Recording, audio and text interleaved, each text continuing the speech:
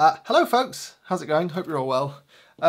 Every few months I get an email from the good people at Skylum who make the Luminar Neo editing software with a big long list of all the new features of Luminar Neo, and if I'm honest, I rarely get to the bottom of it because I'm just busy, other things to do. What that means is that I end up using Luminar Neo in the same way that I always have, which is I edit in Adobe Lightroom and then I use Luminar Neo as a plugin when I want to add a bit more magic to my photos, for want of a better word, which in practical terms means I open Luminar Neo with my finished photo, or finished in Lightroom at least, and I just play with the mystical slider, which is a very powerful tool, which seems, I think, to add some glow to the highlights while kind of maintaining contrast in places that you want contrast to be maintained.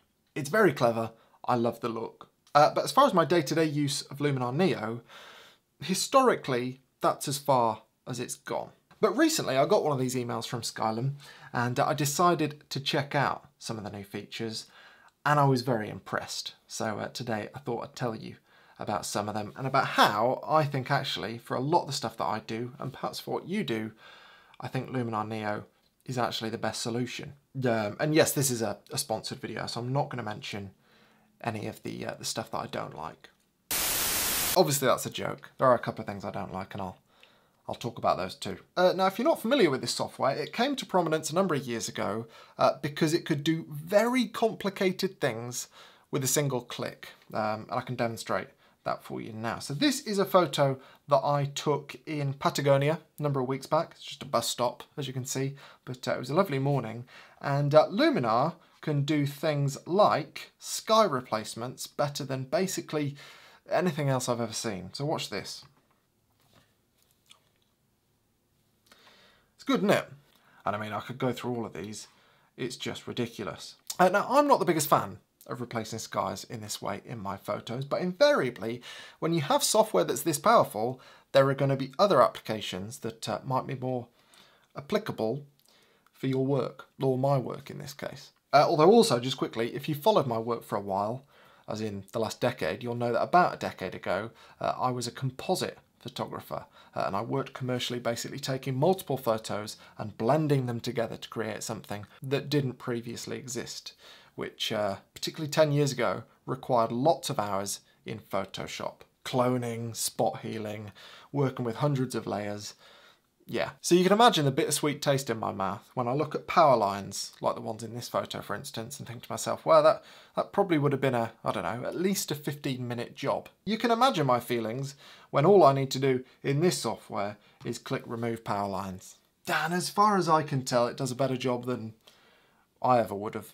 And then obviously if I revert back to my original sky, it can just get rid of the power lines on that too. Now there are lots of clever things like this in Luminar Neo that just make editing a bit quicker than other software that I've used. For example, if I go to relight, typically if I wanted to make the foreground darker in this photo, I'd have to create a linear gradient mask and then make a change from there. But in Luminar Neo, you might not necessarily need to make a linear mask because you can just bring down brightness near and the software will make an educated guess as to what you want darkening. And then if it doesn't do the sort of job you want, you can then go to masking and create a linear gradient, but you don't have to in the first instance. And then even if you don't want to replace the sky, if you just for instance want this photo to look like you shot it 10 minutes earlier, then you can go to Twilight Enhancer, choose a preset. I'll stick with mauve in this case, and then let's see what this spits out.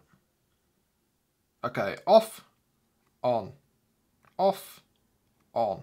It's very clever. Now I could make a very detailed video over the course of 2 or 3 hours where I go through all of these very powerful tools and show examples of what this software can do. But what has struck me over the past couple of weeks is that I can edit my photos faster with Luminar Neo than I can with Lightroom, even when I'm using my Lightroom presets. So let's go through a couple of examples of that. Starting with this photo, which I shot here in Wales last year. Now I've shot this photo in the way that I shoot most of my photos, which is to protect the highlights. As you know, if you follow my work, they don't necessarily look like that by the time I've edited them, because I love my photos to be really nice and bright, and I'm really not fussed about having detail in skies, for instance, unless that detail brings something to the photo. But I shoot like this to try and give myself the maximum amount of flexibility. That said, in this particular example, I haven't nailed that because as you can see in the highlights, I do have some blown highlights. Bit ugly. Now luckily Luminar has a very nice new feature to help with this, but I'll come to that in a minute. For the meantime, I just want to show you how simple it is to edit this photo to look like the original edited photo that I've put on my website and social media and whatever. So first up, we start in this Develop Raw tool. That's quite important that you do this before anything else. And the camera profile I'm going to select is Camera Standard. And then I'm just going to raise the shadows to bring out all of that detail. Yeah, and I might just bump up the highlights a touch too, because what I really want to do is hide the fact that up here is blown out. Then what I'm going to do is go to Enhance and use this accent tool, which I just think is ridiculously powerful. I don't quite understand what it does, but it just makes photos look better. That said, as you can see, I don't like what it's done with the sky up here. So I'll go to masking, I'll go to luminosity, I'll remove the sky from the selection, and there we go. Next I'll go to colour, and I'll do what I typically do on my photos, which is take down the greens, bring up the yellows. That's quite nice. I could also lose some of the blue in this photo, like that. And then I'm going to go to matte, which can make everything look quite sort of quirky and, I don't know, like Instagram filter circa 2012. But when you use it with a light touch, I do really like the effect. That said, nowhere near as much as the mystical slider, which if I take that all the way up, you can see it makes everything really nice and soft. Again, I'll bring it right back down, but I just like to use that a touch. Now that's taken a couple of minutes because I've been explaining myself, but that's the exact result pretty much that I would want out of Lightroom. And yet even if I was using my presets, I'd probably end up doing more tweaking than that. When in Luminar Neo, I've started from scratch. It's very impressive. Actually, one final thing I'll do with this is I'll go into structure and just take down the structure. I think structure is basically the equivalent of clarity or texture, something like that. I like to remove some of that in most of my photos. Here's another photo I shot again in Wales last year. I can show you very quickly that it's super simple and straightforward to edit this. Again, I'll go through the same process. Camera Standard, I'll raise the exposure a bit, then I'll go to Enhance, Accent, bit of that, then I'll go down to Colour, I'll take out some of the green, bring up some of the yellow, bring up some of the orange, maybe not be quite that extreme on the green, down to mystical, add some of that, done. Happy with that. Super fast. Now, I did mention that Luminar has a feature now which can really help you if you've blown out your highlights. And I've sort of realised recently that what I should be doing, particularly in scenes like that road one that I showed earlier, is I should be doing what I was doing years ago, which is bracketing. Basically this. That's 3 photos I've just taken there, each at 2 stops apart from each other. Now the downside of doing that is that you're obviously capturing lots and lots of data, which with a 60 megapixel sensor means you're going to be filling up your cards quite quick. Not really a problem for me, I'm using massive 512 gigabyte cards. But there are 3 upsides. The first is that you end up with 3 different frames. So if you've got a bird flying through your scene, then you might choose to select the photo where the bird's wings are in the best position, for instance, even if that's not the best exposure. The second benefit is the choice of exposures, obviously, and the third benefit is that you can combine those exposures to get lots and lots of dynamic range, so that I could have had a photo of this road scene without a blown out sky. Now historically, the other downside to bracketing is that if you're out for, I don't know, the whole day and you've taken thousands of photos and then you realise that you stood in the same scene for, I don't know, an hour, you've got 150 photos from that exact scene, it can be a bit of a pain to try and work out which 3 photos belong to each other. Is it that 3, that 3, that 3? Which of those do I combine? Bit of a faff, really, but not so with Luminar Neo now, because there is a very clever HDR merge tool. So if you look at this, I'll select a load of photos and then I'll drag them into this HDR merge, and then all the photos in 3s that should be grouped together get grouped together. And I don't know how it does it. I don't know if it's monitoring each pixel to work out which photo should be next to which photo. Maybe it's using the clock in the camera. I'm not exactly sure. But it basically means bracketing or dealing with bracketing in post-processing becomes child play. And that is a game changer on its own.